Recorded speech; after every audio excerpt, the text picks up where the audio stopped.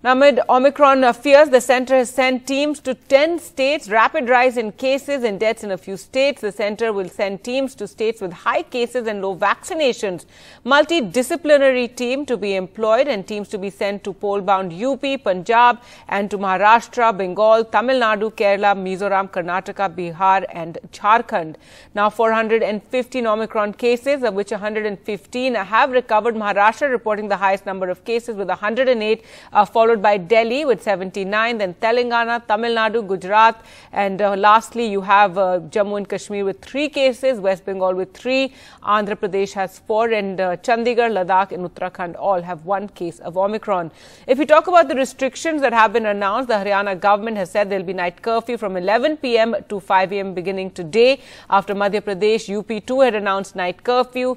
In UP as well, night curfew between 11 p.m. to 5 a.m. From today. 180 new COVID cases in Delhi in 24 hours. That's the highest in 6 months.